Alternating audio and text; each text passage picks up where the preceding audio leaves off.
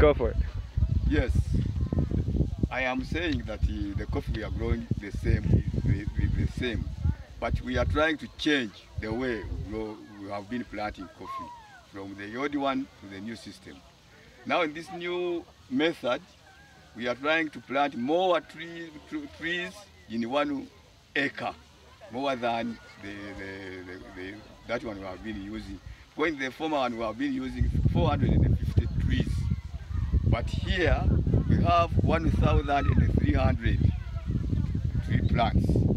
So what we have done is to change the planting method. Instead of 3 by 3, now we are using 3 by 1.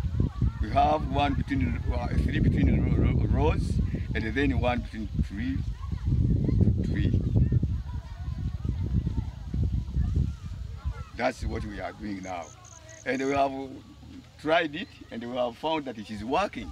Because what we started with, the other one, which has grown a bit, we have seen that it is producing well, doing well.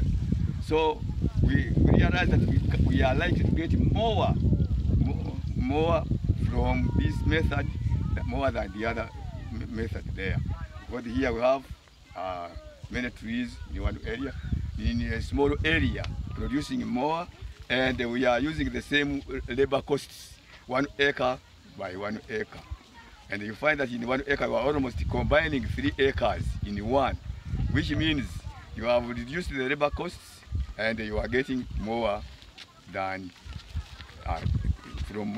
you can get from the other type of planting.